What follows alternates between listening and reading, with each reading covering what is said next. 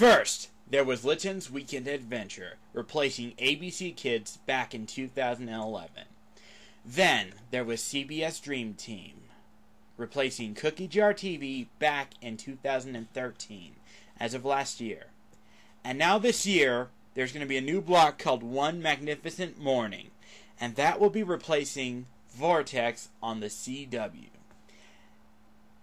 And some point, either next year or the following year, NBC Kids will be replaced with another Litton block.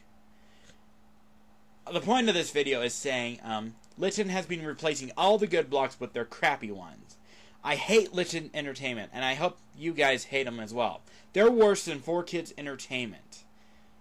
They should stop replacing these blocks and bring back the ones we love.